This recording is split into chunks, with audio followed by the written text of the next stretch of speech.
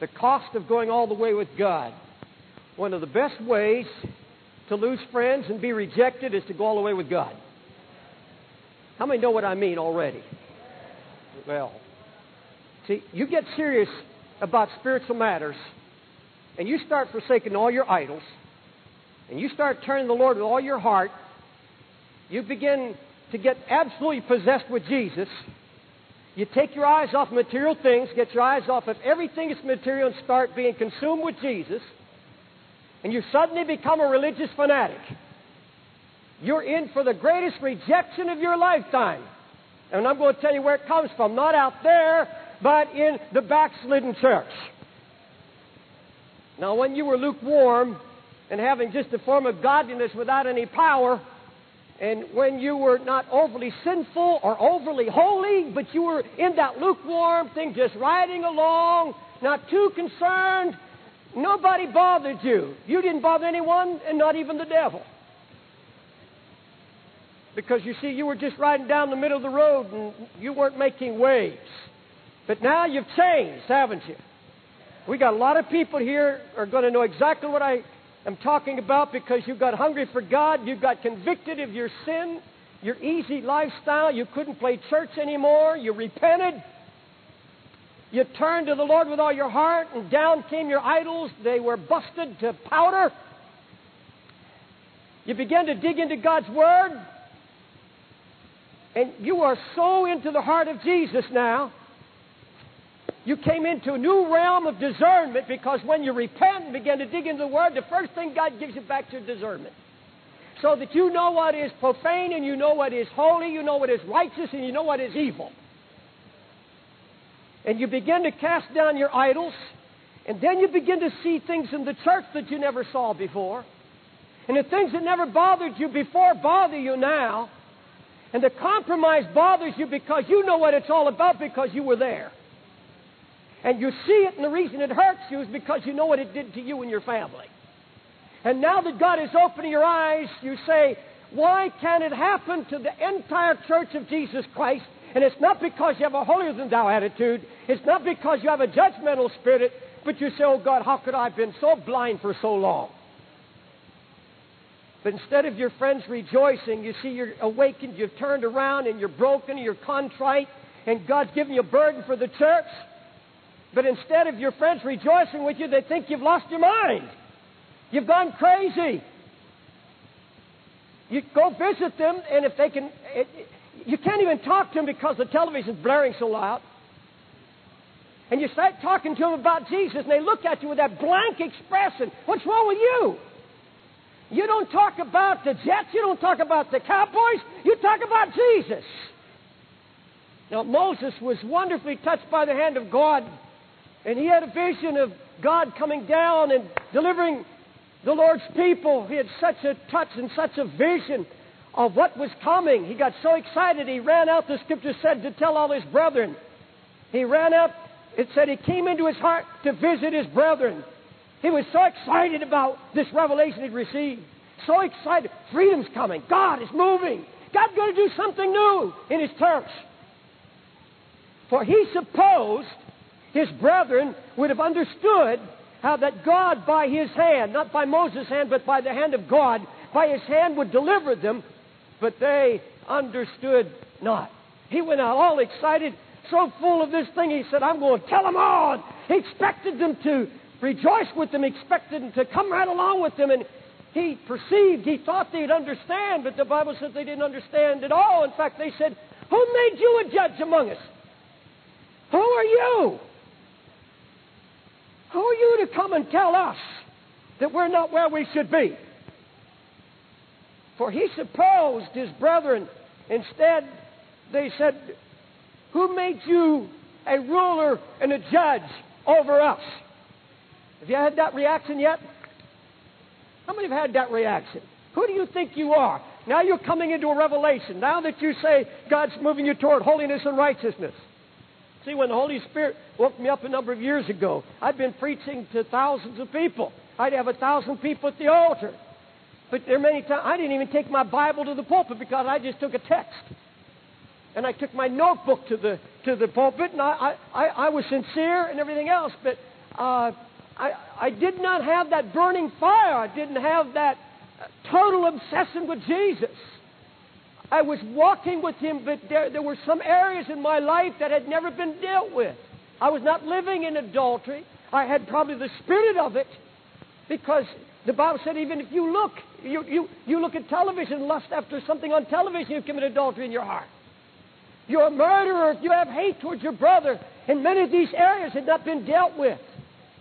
And God came one time in my life and said, David, if you don't deal with these things in your life, I'm going to take your anointing. I'm not going to let you stand before the people like this, because you can't take the people any further than you go with me. If you don't have it, how are you going to share it? And God began to shake me up. I got so hungry for God, I took a year off. I canceled all my crusades. And I got hungry for God. I bought every book I could get my hands on. I bought all the Puritan writers. I went through John Owens and Sibbs and John Brown. I went then through all the English writers. I went through T. Austin Sparks. I tell you, I can take in my library and show you whole volumes underlined. I just read for days and days, just hungry for God. God had created that hunger in my heart. And I began to see things. I would fall on my face and just weep. I'd go out in the woods and prophesy to the woods.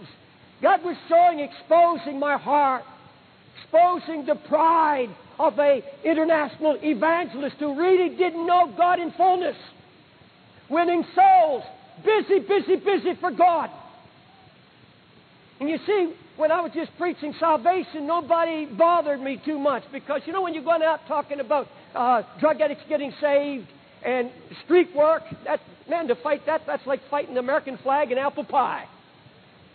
Nobody bothered me. I didn't have any enemies until I started prophesying and start preaching about sin and start telling people what God's doing in my heart. And I'd get on the telephone and call my preacher friends and so excited, say, hey, you know what I heard from God the other day? And God would begin to talk to me about sin in the church. And I'd say, brethren, things are wrong. Everybody come in my office. I thought, boy, this is going to be wonderful. I know he's a man of God. And I get my Bible out and I get so excited. And he'd sit there blinking his eyes and say, that's a little heavy for me, Brother Dave. Just a little heavy. Don't you think you're taking it a little too far? Don't you think you're just... One preacher said, God can't be that serious, can he? Words to that effect. Someone said of me when I was in that, said, you never see him smile. Well, they've never seen me play with my 5 grandsons. Nobody laughs more than I do. I just don't go around with a silly Colgate grin on my face. But I thought everybody would be excited. Instead, I was suddenly a fanatic. I had enemies everywhere I turned. And I said, Lord, I don't understand. I thought everybody would be excited. I'm not telling you that I outgrew anybody else. I'm not telling you I felt I reached a certain place. Because the more I see of Jesus, the more I know, I know less than I really want to know. And that's one thing about going deep with God. The deeper you go, you begin to see how endless.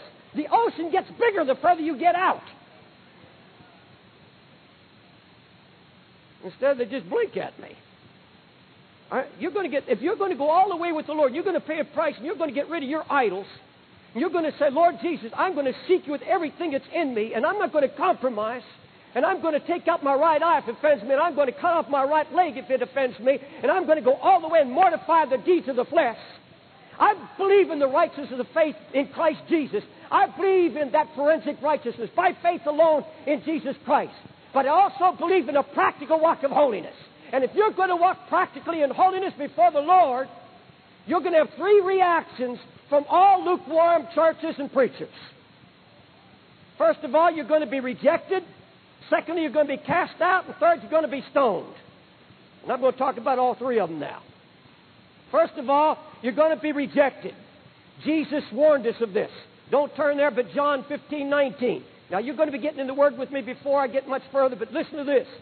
If you were of this world, Jesus said, the world would love its own. But because you're not of the world, but I've chosen you out of the world, therefore the world hates you. Now, you show me a Christian, you show me a believer that's become a lover and doer of the Word of God, Now I'll show you one's going to be rejected and persecuted by the entire lukewarm religious establishment. If you give up on the world, you totally give up on the world, the lukewarm Christian is going to give up on you because the spirit of the world is in him. Now, there'll be more amens as we go. See, Jesus had many followers until he started preaching what they called a hard message. When he said, I'm not going to be first in your life, I'm going to be everything. He said, you're going to eat my flesh and drink my blood. In other words, I'm going to sustain you. You're not going to go to anyone else for help or strength but me. He made a total command. He made a total demand for total dependency upon him, nothing else. And they said, who can receive that? That's a hard saying. And from that moment on, they all forsook him and fled. They departed and said, who can that's too heavy. That's too heavy for me. Bob handled that very well this morning about people who can't handle the heat. God's turning up the heat. The furnace is getting hotter. And it's going to get hotter. Much, much hotter than it is now. Not because we want it that way, but because the Holy Ghost is going to do it that way. But you see, Jesus turned to Peter and the disciples said, will you go away also? And what he was saying is, this message too hard for you too? You are my beloved. You are those in my inner circle. Is this getting too hard for you too? Before the service tonight, you know, in New York, people come late. And about 5 to 7, they'll look like anybody's going to be here. It's funny about New York City that way. But by 7:30, you see, we're just pretty close to filming this downstairs. And I told Don, you never know which night one of us is going to preach a sermon, chase them all away. And I knew that's not right, because I know some of you could never be chased away. Because like Peter said, Lord, no. What they consider hard, Peter thought, was life, because it was producing life. He said, where shall we go? For you have the words of eternal life. The word you bring, they call it hard, but it's producing eternal life in me. To whom shall we go? Where am I going to go after this has produced such life in me? I'm not talking about this church. I'm talking about a principle here now of hearing and doing the truth. Now, this is the issue I believe that every Christian in this last day is going to have to face. Whether or not you're going to go with the truth that fingers your sin, truth that rebukes and reproves and corrects and blasts your idols and gets your eyes off the things of the world and makes you more like Jesus, makes you hunger and thirst after Him, whether you go after the truth that produces that in you, or whether you go after the soft message that you can sit there in your sin and iniquity and be comfortable. And that's the choice that God's going to bring every Christian to before it's all over. The truth, the Bible said, sets you free. And I'll tell you what it sets you free from. It sets you free from dead churches and dead preachers to start with. I had a preacher friend of mine, God bless his heart. He would run around and run and run, and the devil tries to get preachers to run and not putting preachers down. But he never had a word, and he would get his songbook, and everybody up in the pulpit knew that he got his sermons out of the songbook. He would look at some of those old-time writers, and he would come in a half hour before church, then get his sermon out of the songbook. And that church today is one of the most corrupt churches in Texas. Well, I shouldn't have told you where it was, but that's a big state. It sets you free from this concept of, oh, that kind of preaching is too unloving. Have you ever heard that? That's not loving. I've raised 4 children. I've got 5 grandchildren. Now, I'll tell you, the most loving thing I ever did was put them over my knee when they sinned and when they did wrong. And the Bible said, foolishness is bound in the heart of the child, and the rod of correction will drive it far from him. And there's not a preacher that loves you. There's not a preacher that loves you who will not reprove you with love. Now, there are some people that are a Christian sadists. They want to be whipped all the time. Beat me, beat me, beat me. This is not a church where we beat or lash people with the Word of God. These are ministers who share with me the burden. We stand in the pulpit with a broken heart because we want to see Jesus raise up a righteous, holy people that'll be a testimony of this city of the glory of God. The lovers and the doers of the truth come to the light because they want every secret deed exposed. For everyone that doeth evil hateth the light, neither does he come to the light, lest his deeds should be reproved or exposed. But he that doeth the truth comes to the light, that his deeds may be manifest or exposed, that they may be wrought in God. Those who love God love the light. They want to come to the light. They want to come to the heat, that everything that's unlike Jesus will be exposed. Folks, that's my prayer every night. Every time I pray, oh Lord, if you see anything of iniquity in me, show it to me so that I may see it with my own eyes and cast it out in Jesus' name. That should be the prayer of your heart. That which is genuine truth. You say, how do you know the truth? How do you know when a preacher's really preaching the truth? How do you know you're in a church that you can trust? Because there are many voices in the world today, none without significance. But that which is genuine according to Scripture always exposes every hidden thing that's in the life. And when Jesus began to throw the light on the hidden sins of the Pharisees, those religious Jews thought to kill him. He said, I know you are Abraham's seed, but you seek to kill me because my word has no place in you. You see, if people don't have a place in their heart for the word, if something else has their heart, they're going to kill. I don't mean physically. David says the words are like arrows that cut my heart. But there's going to be a reaction. You now seek to kill me, a man that has told you the truth. He that is of God heareth God's word, you therefore hear them not, because you are not of God. Now I want you to go to 2 Thessalonians with me, please. 2 Thessalonians. Is this making any noise down there? Okay. 2 Thessalonians. I want you to go to the second chapter. 2 Thessalonians, second chapter. Let's begin reading at the 8th verse. 2 Thessalonians, second chapter. And then shall that wicked be revealed, whom the Lord shall consume with the spirit of his mouth, and shall destroy with the brightness of his coming, even him whose coming is after the working of Satan, with all power and signs and lying wonders, and with all deceivableness of unrighteousness in them that perish, because they receive not the love of the truth, that they might be saved. And for this cause, what cause? Because they don't have a love for the truth. Folks, look at me, please, before you go any further than that. If you're not sitting here tonight with the love of the truth, you've opened yourself for deception of all kinds. It's the love of the truth that keeps you from deception. It's a love for the truth. It's not just a love for reproof, but the truth. If it happens to reprove, fine. If it happens to bless, if it happens to anoint and uplift you, fine. But whatever God brings forth, and as you read it in the Word, but there it is again. Because they receive not the love of the truth, that they might be saved. For this cause God shall send them strong delusion, that's error, that they should believe a lie, that they may all be damned who believe not the truth, but had pleasure in unrighteousness. And God fingers it right there. The reason they don't love the truth, something of wickedness has their heart. Something that's of evil has their heart. You see that? There are multitudes. Look this way now. There are multitudes of Christians today who do not have a love for the truth. They're like the Jews of Jesus' day.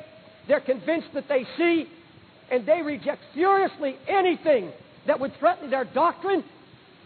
I've had so many people say, well, you can preach it that way, but I just don't see it that way. That's not the way I was taught.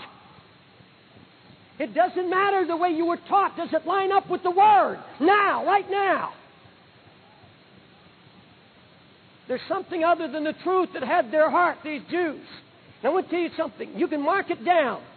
Those who reject you, if you're walking in holiness, and you're pointing out with love that which is wrong in the church of Jesus Christ, and you do it not out of a holier-than-thou attitude, but you do it out of a broken heart, and you, for example, I've had people tell me, Brother Wilkerson, one church especially down south, to fill the church, to build a big church, they're bringing in the most ungodly, what they call Christian rock.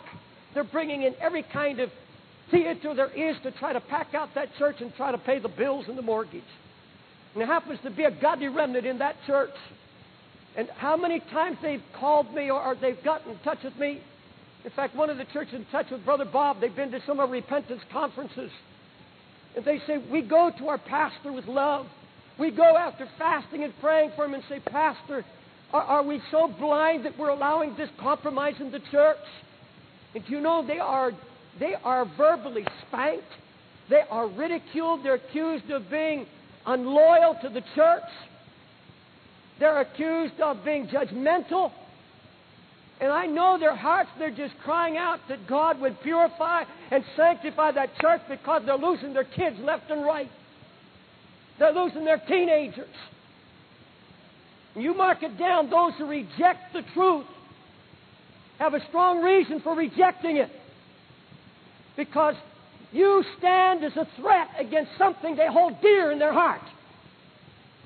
You stand as a threat because they know if you're right, they know if they go the way that God has called you to a full surrender, it's going to cost them that thing. They're going to have to lay it down. Paul wrote to Timothy. He said, all they that are in Asia be turned away from me. And I looked at that the other day, and I see Paul, he's writing from Rome, and he's in jail, and he's writing to Timothy. He said, every one of them. And Timothy knew that he'd given his life for these people. He said, I spared not. He said, I wept over them. He founded most of these churches. These were all his babies at one time. And he's sitting now in prison. And he said, I'm the prisoner of the Lord. 3 times he said, I'm here as a prisoner of the Lord. And he's writing to Timothy. He said, all in Asia have turned against me. They don't visit him. The Roman Christians turned against him. There was no one there except Onesiphorus who came to visit him. He said, he often refreshed me, but no one stood with me, Paul said. No one. Not even the Roman Christians. He said, all in Asia have turned against me. Now why would Christians, the majority, you say, could the majority be wrong? Here's one man of God so given to the heart of Jesus, and he's suffering, he's afflicted. And there's a new gospel now in Asia that's gripped the hearts of the people. There's another evangelist, another teacher that's come, and his name is Alexander the coppersmith. And Alexander in Greek means man-pleaser. And he's associated with another teacher, Hymenaeus, and his name means God of weddings.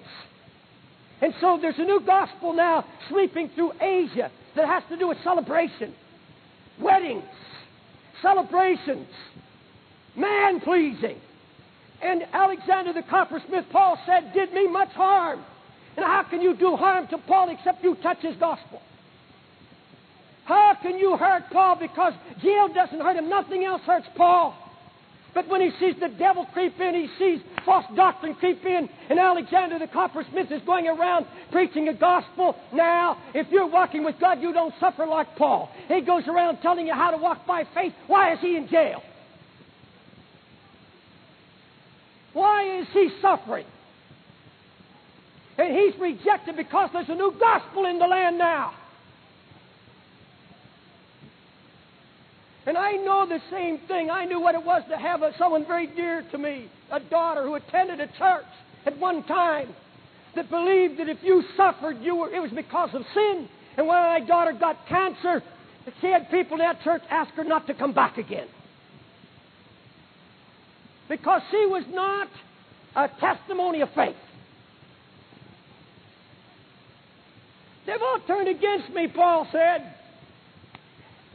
Alexander the coppersmith did me much evil. The Lord reward him according to his works. But you see, this was a man-pleasing gospel. These were teachers that were tickling the ears. And I want to tell you, a church deserves its pastor.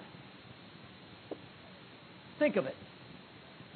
Because if you say, well, in my church, we don't have a pastor. I'll tell you what. If there's a church that has idolatry in their heart, God will give them a pastor full of idolatry to minister to their idols. And if you say, Brother Wilkerson, I've got a group of people in our church, we're fasting and praying, and God's put something in my heart, and I don't know who's here tonight to hear it. I don't know who's here. But I'm speaking the mind of God right now. If you get together and seek the face of God, one of two things will happen. got to get a hold of that man if he really needs the touch of God. And if you discern there's a backsliding in the pulpit and in the pew, God will bring that, or you get out and you find a body that will walk with you to the fullness of Jesus. The Bible says Paul turned, he said, I turned Alexander and Hymenaeus over to the devil for the destruction of the flesh, that they may learn not to blaspheme. Now that doesn't mean he tried to kill him. It's a destruction of the flesh, because he said that they may learn not to blaspheme. And how can you learn if you're dead? No, he's talking about the destruction of this fleshly doctrine. He said, I've turned them over to the devil. He said, what he's really saying, I want this doctrine to be exposed. I want the devil to come forth, because there's a spirit of the devil behind these doctrines that they're preaching. I want that exposed, and I'm turning that doctrine and everything they preach over the devil so that the eyes of the people will be open.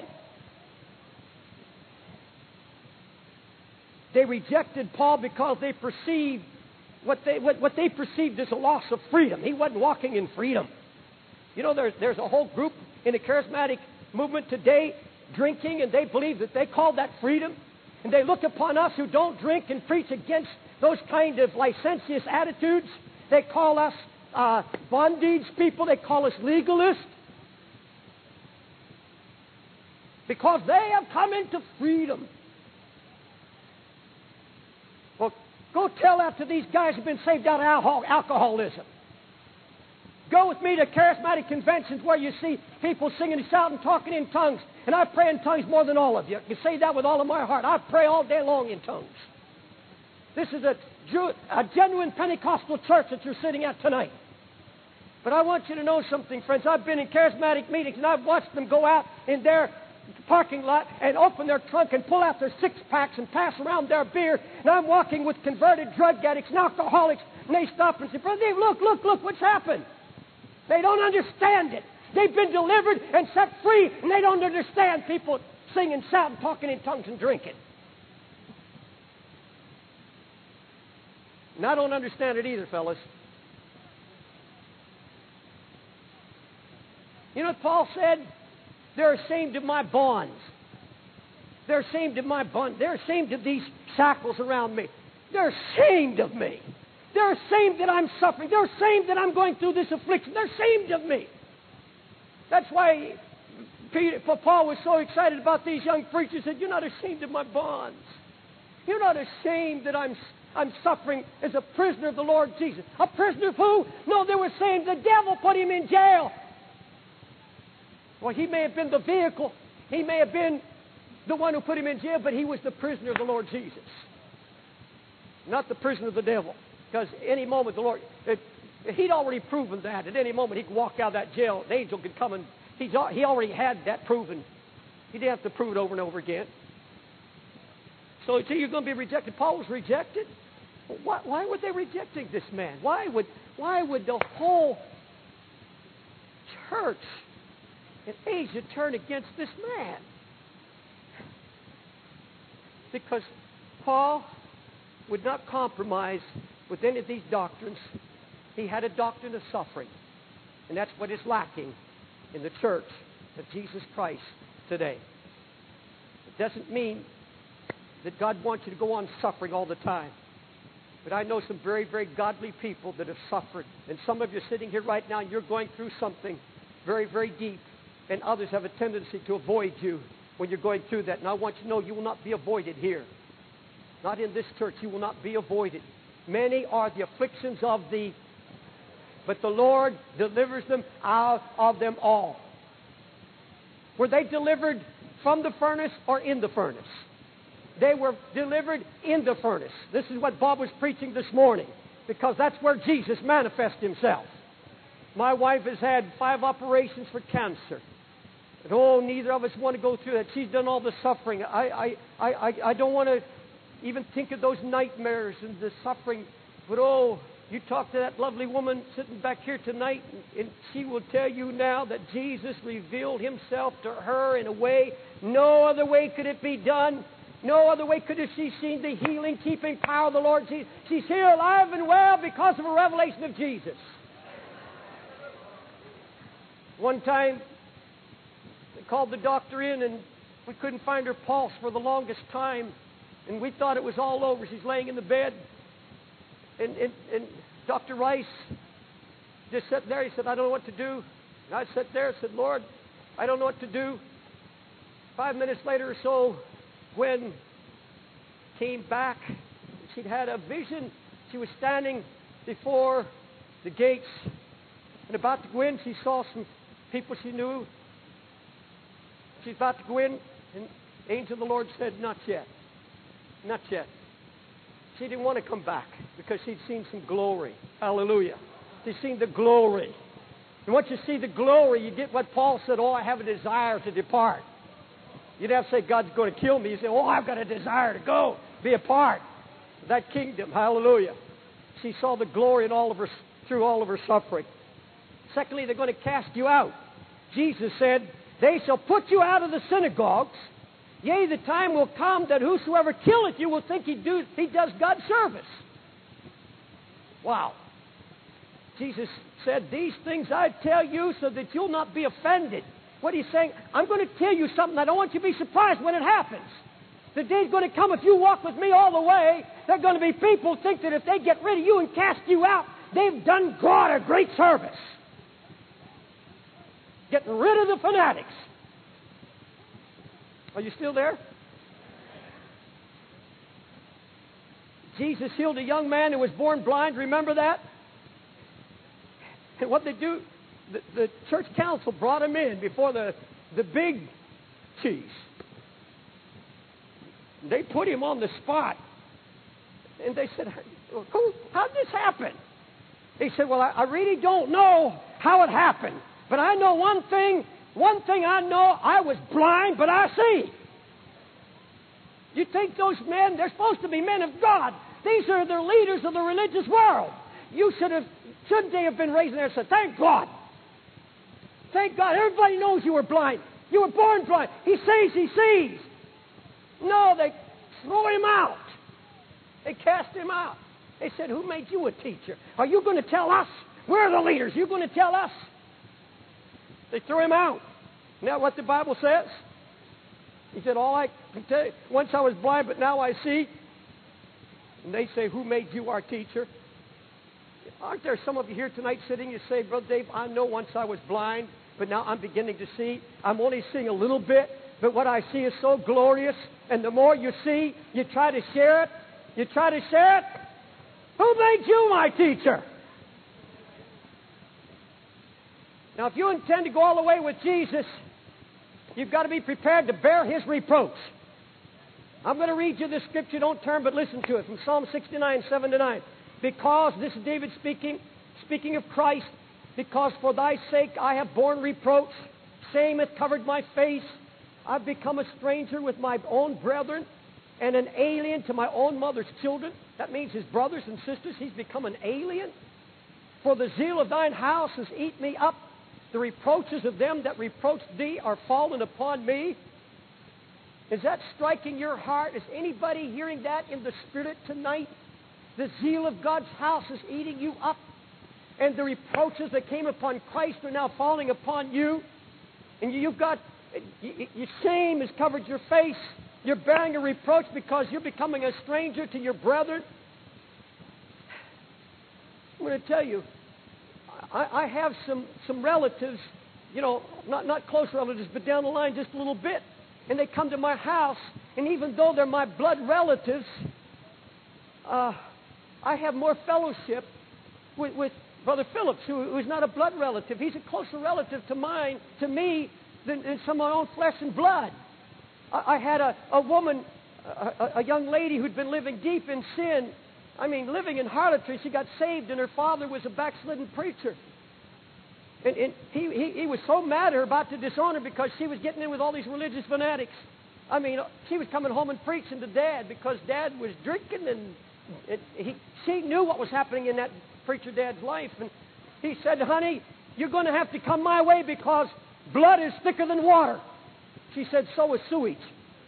She wasn't down on her father, but she knew there was sewage running through the family line. And she wanted a pure bloodline.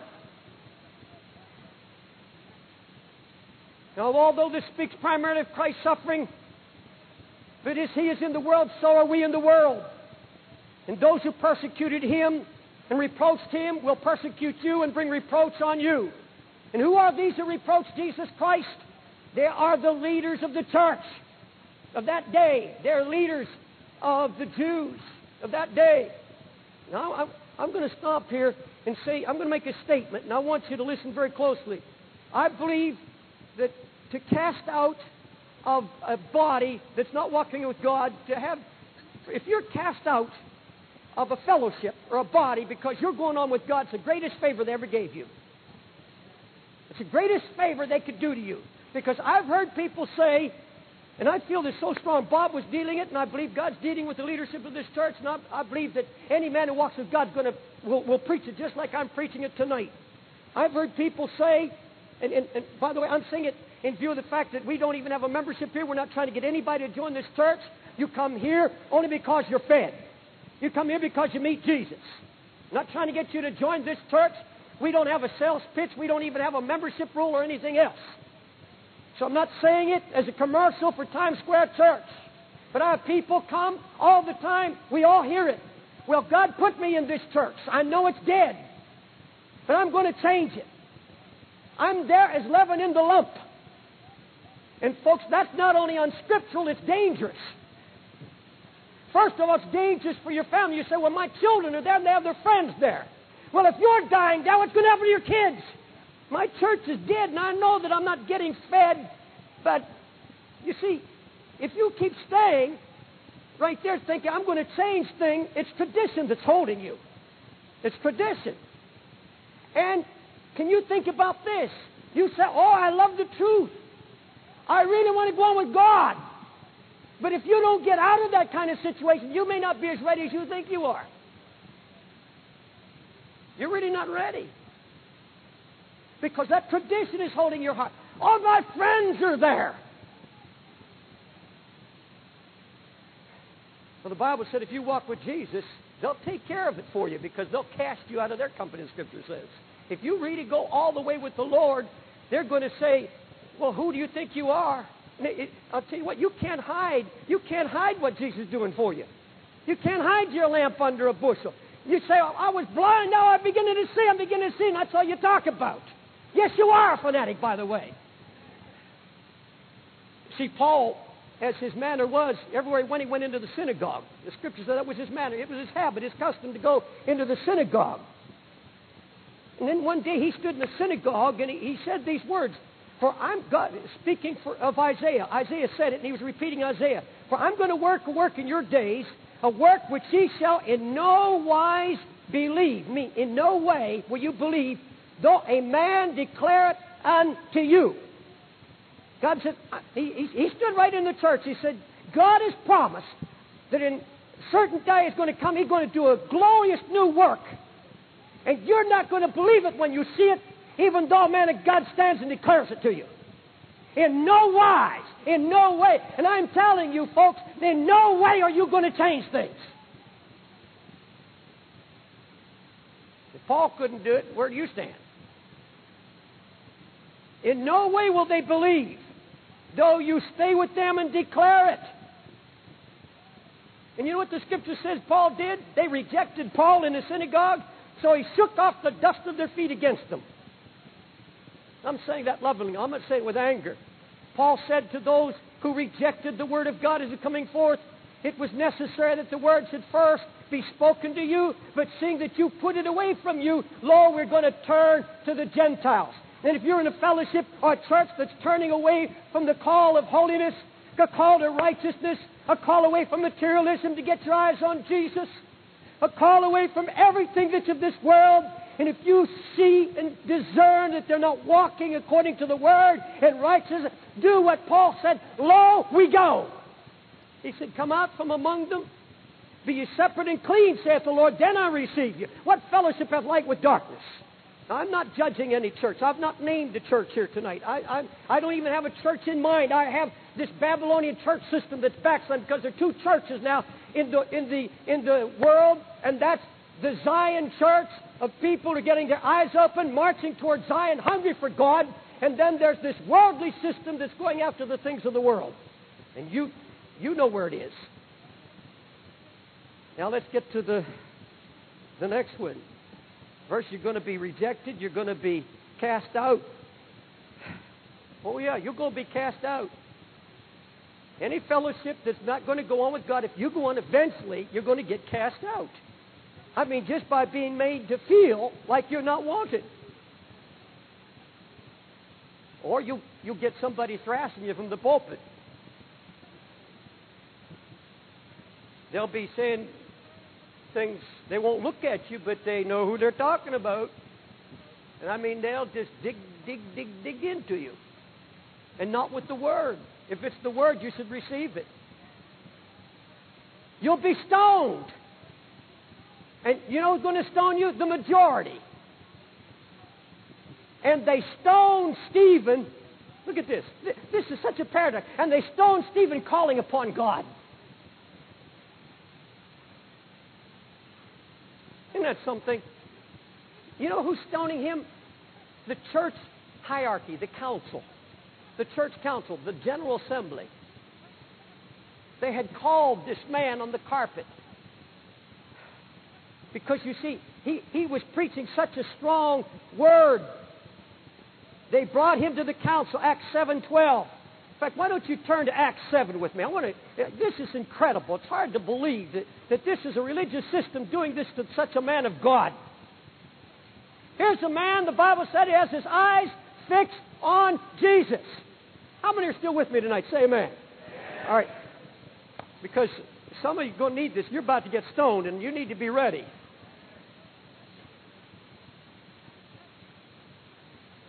Look at verse 54, 7:54.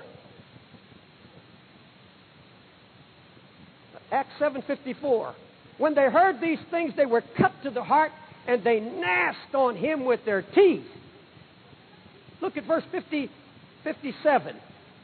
Then they cried out with a loud voice and stopped their ears and ran upon him with one accord. Now look this way. These are the big shots. I mean, these are the leaders of the whole denominational outfit. I mean, these are the rulers. And here's a man who's got his eyes fixed on Jesus. It's all he talks about. That's all he knows.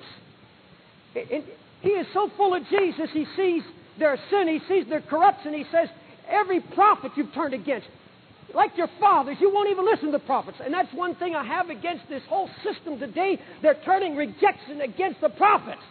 Every time we preach the prophets, they say, those people down there preach nothing but the prophets. Yes. That's what Stephen said. You reject, like your father, you reject the message of the prophets. But you see, he was preaching a message that was cutting them to the heart. He said, you stiff-necked, look at verse 53. You stiff-necked and uncircumcised in heart and ears. Well, you think I'm preaching strong tonight? Listen in. Boy, you bunch of stiff-necked, uncircumcised in heart and ears. You do always resist the Holy Ghost as your fathers did, so do you. Verse 53, you have received the law, you've not kept it. You talk about the law, you talk about this, you claim to have the Word of God, but you don't keep it. You claim to be preaching it, but you don't keep it. Your people don't keep it. And see, this two-edged sword was coming into the heart, and they were pricked to the heart. Why are they gnashing on a man of God? You know why? Oh, it's very, very clear. If you go to look at verse 55, chapter verse 55. But he, being full of the Holy Ghost, looking up steadfastly into heaven, and saw the glory of God and Jesus standing on the right hand of God. And he said, behold, I see the heavens open, and the Son of Man standing on the right hand of God. What is it that's getting to them? It's a man who has an open heaven. You see it? He stands before me and said, I see the heavens opening to me. I see Jesus now standing at the right hand of the Father. And with all their years of training, all their years of doctrine, all the years of talking about a Messiah, they don't even know what he's talking about. And here's a man so far beyond them, it's incomprehensible to them, and he's a rebuke to their carnal, because the Bible says, this man said, you're stiff-necked in heart, and he said, lust has a hold of your heart. And here comes along a holy man, so given to Jesus, he reproaches the whole system. And the more you draw closer to the heart of Jesus, and the more the heavens are open to you, and the more you see of His power and His glory and His holiness, the more you're going to shine forth as a light. And I want you to know, when that light comes, you won't go around boasting about it, because when Moses came down from the glory, his face was shining so much that he had to cover his face with a veil. But the Bible said he wist not that his face did shine. He wasn't even aware of that. He wasn't flaunting it. He didn't rip it off, say, take a look, I'm a man of God. He put on no prophetic airs. He didn't threaten anybody. He wasn't even aware that he was walking in such holiness.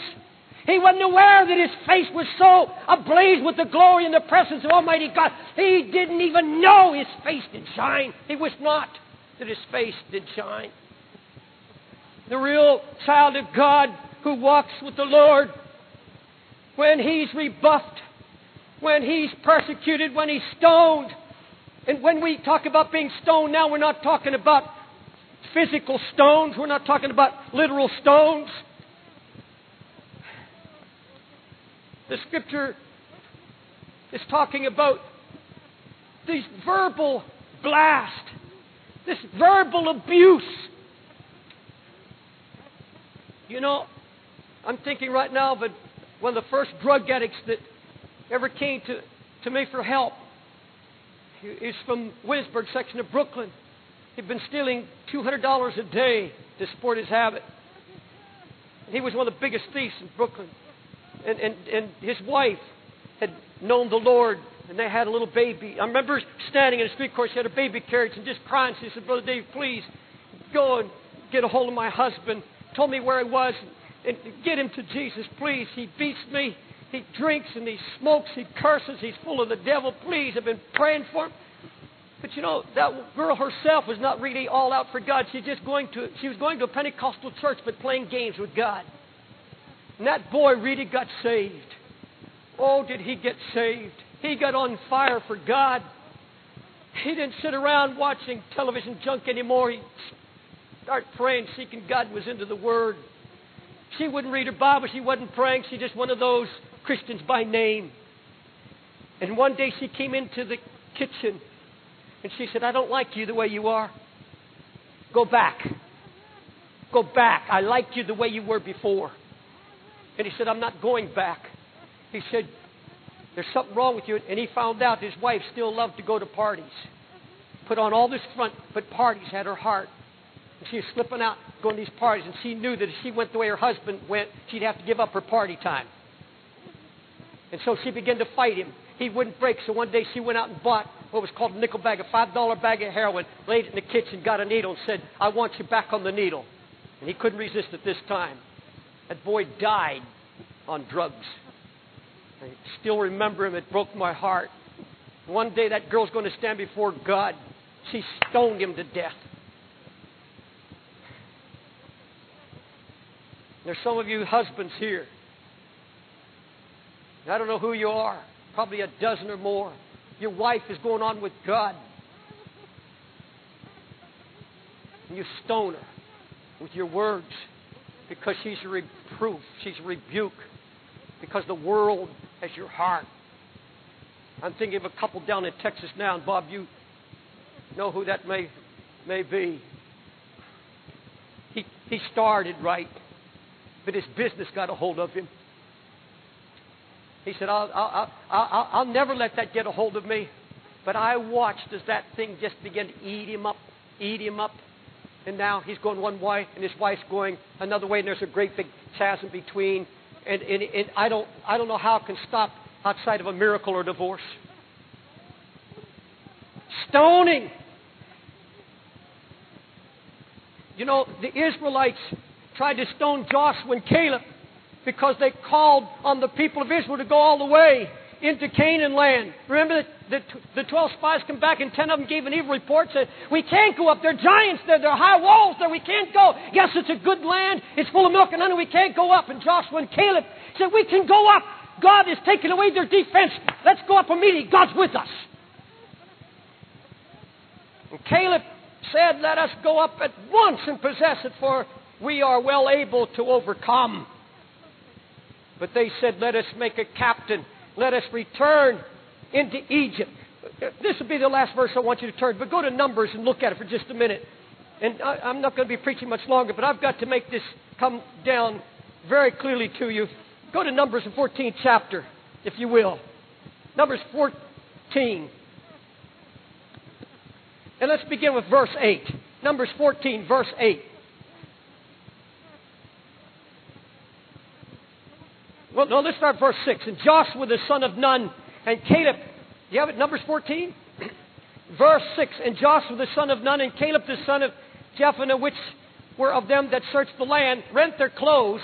They tore their clothes, and they spake unto all the company of the children of Israel, saying, the land which we passed through to search it is an exceeding good land. If the Lord delight in us, then he will bring us into this land and give it to us, a land which floweth with milk and honey. Oh, rebel ye not against the Lord, neither fear ye the people of the land, for they're bread for us.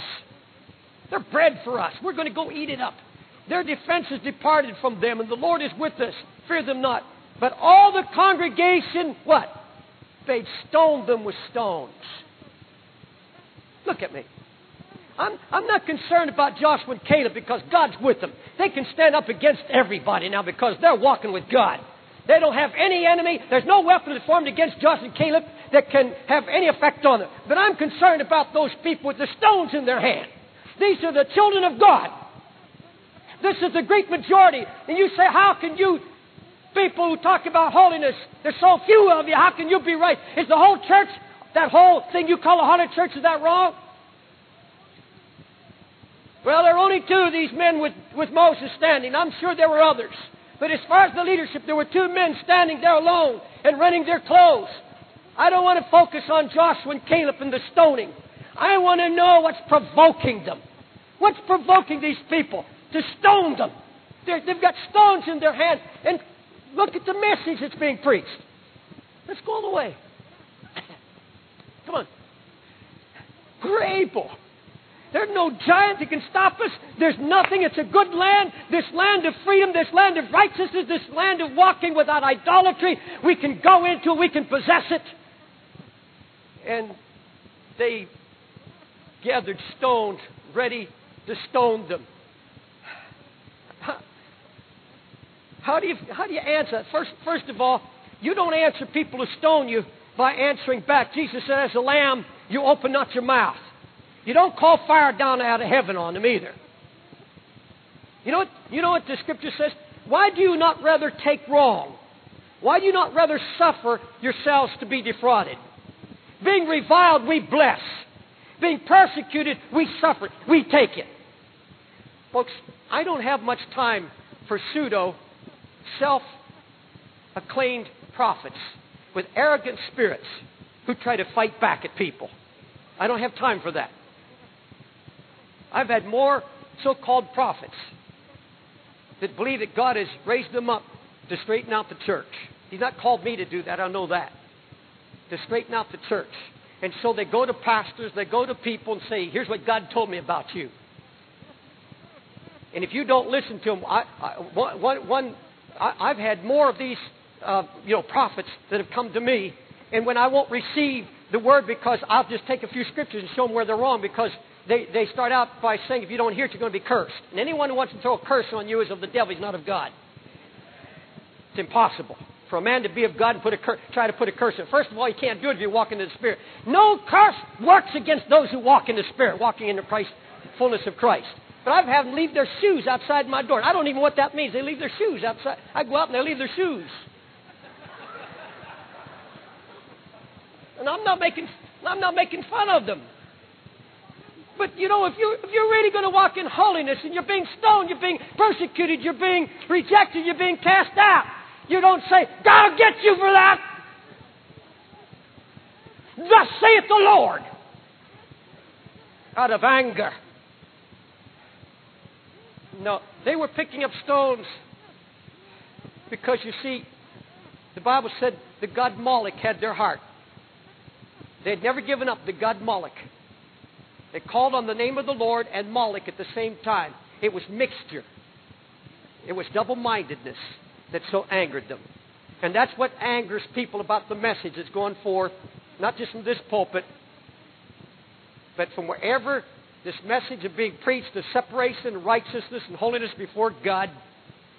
The thing that brings this reaction is double-mindedness, something else that has the heart other than Jesus. You can mark it down all the time. And wherever something else has the heart, it goes hand in hand with unbelief.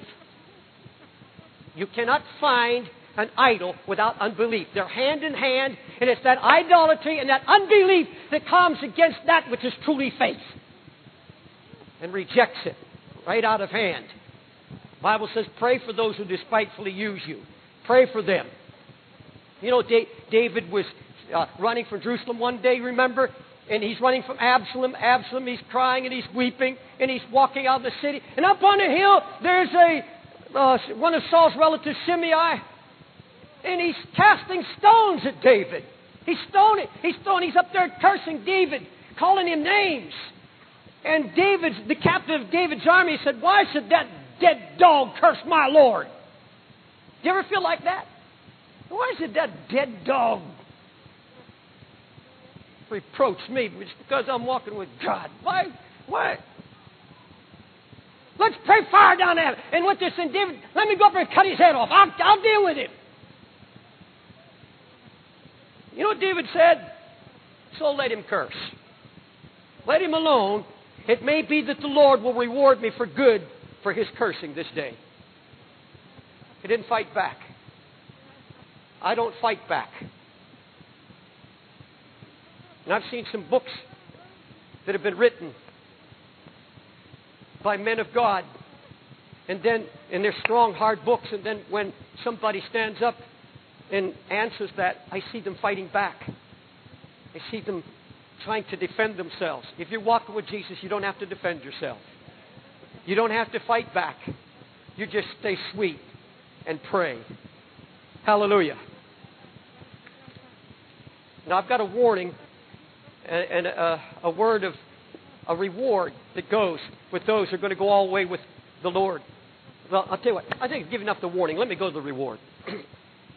Sometimes I get to warning too much. The reward, what is the reward? Now, there are all kinds of rewards for those who are going to go all the way with the Lord, but there's one that's so great, it covers everything. Hallelujah. Here's Paul. Remember, he's in Jerusalem, and he's got the whole city stirred up now. Because he's preaching Jesus in such a way, he's preaching against their idols. He's preaching against those that are uncircumcised of heart. And the whole city's divided.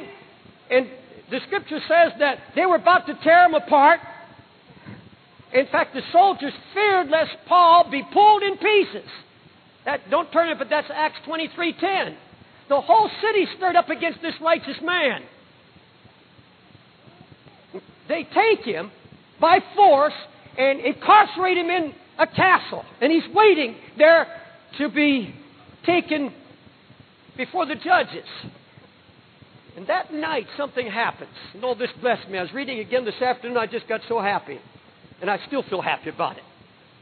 And that night, the night following, the Lord stood by him and said, be of good cheer, Paul. Now, it's not an angel. This is the Lord himself.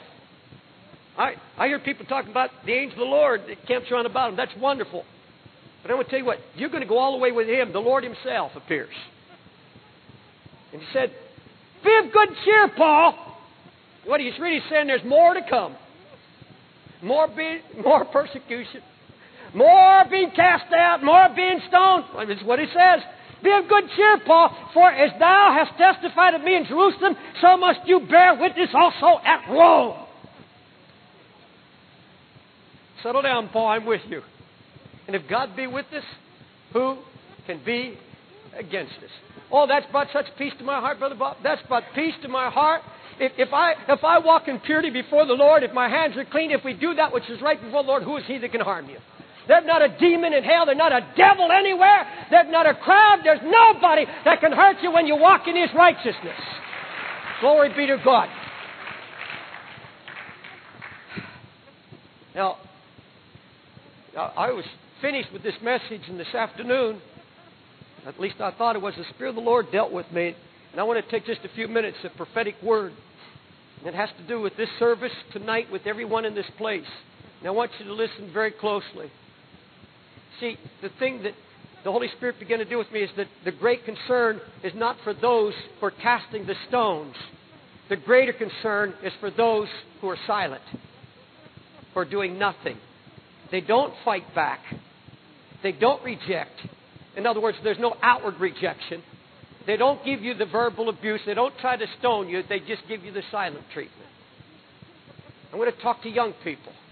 I've had some parents come to me since we've been here and say, Brother Wilkerson, couldn't you have something special for the young people? Could you pray about having something special for the teenagers? No, that's fine. And if God provides that, we would sure pray about it. But what could be more special than sitting here where there's freedom to worship? And what could be more special than for God to prepare a word that can burn in the heart? What could be more important than to hear it from experienced men of God who weep over their souls? What could be more special than that? And you know what concerns me now? The young people that are here tonight, 25 and under, especially the unmarried.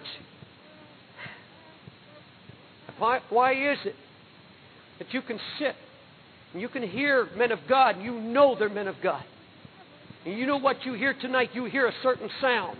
And I'm not telling you I know it all. I know so little. But I know I preach under an unction and anointing of the Holy Spirit, and I know I have His mind right now. And I know what I tell you is from God. And I tell it to you with a spiritual authority. And if you know God at all, that'll witness to your heart.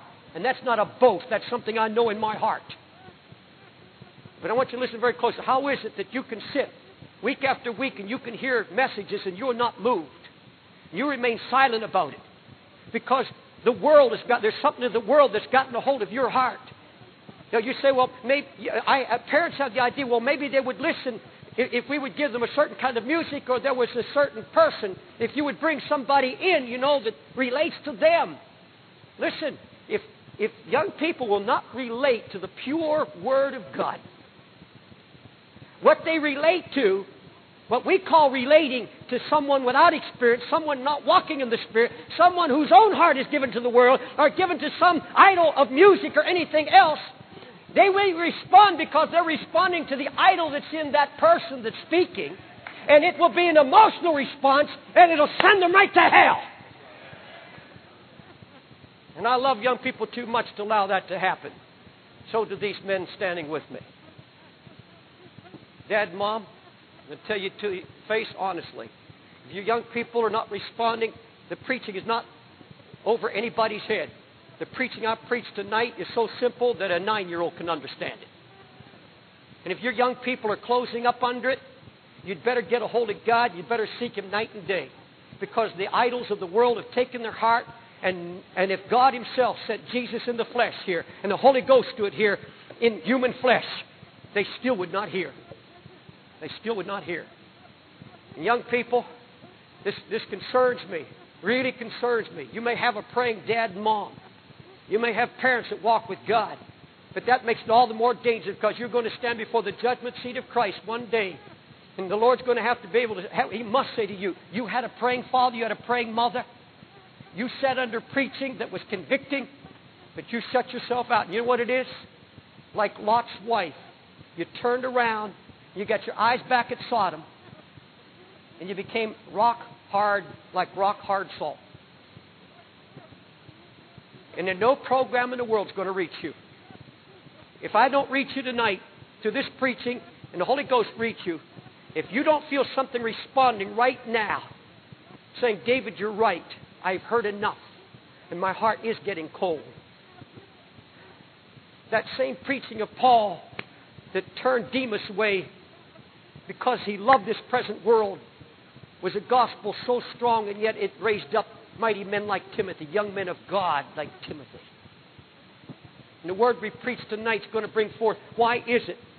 Some of you young people that are born in a Christian home and raised in a Christian home, you can't hear it, you're shutting your ears out. And here's drug addicts coming off the street with their ears wide open. God's bypassing, they're bypassing you by 1,000 miles. They're seeking God with all their heart. And here you sit unmoved, untouched, waiting for some special kind of entertainment. And I say it with tears and brokenness. I have a burden tonight for young people. Preached all my life to young people. And some of you young people tonight have looked so long at Sodom. Your feet are already rock hard. That just spread right up through until your neck is so stiff. Then your head turns rock hard. Not a thought, nothing gets through. Nothing can reach you. And some of you are close to that tonight. I'm going to ask God to break your heart. Ask God to break it tonight. Parents, if I've got a burden for your kids, why don't you let God break your heart all over again for your children? How many of you here tonight? Now, if your children are here, don't raise your hand. Don't want to embarrass you or them. But how many of you here tonight have unsaved children in your immediate family? Raise your hand, please. You have unsaved children. Raise your hand. God bless your heart. All right. I want this audience to stand with me for a moment.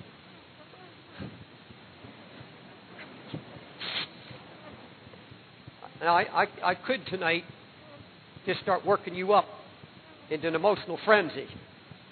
And I could get half of you down here at the front and have you crying out and screaming at the top of your voice for God to do something. We're not going to work something up, because I believe the Holy Ghost is here. And the Holy Spirit's doing something profoundly deep. He's been doing it all day. He's doing it this morning. He did it Tuesday night. He's doing it here tonight. And he did it this morning. The Lord's calling a people. You're hearing it from every one of the preachers in this pulpit. He's calling out a people that are going to go all the way with Him with no compromise. That's going to cost you something. It may cost you your friends. Did you hear me? Did you hear what I said? It may cost you your friends. How many heard that? Are you willing to face that? Are you willing to be persecuted for the sake of righteousness without fighting back? Are you willing to let the glory of Jesus so fill you that you're not going to flaunt it to anybody? Hallelujah.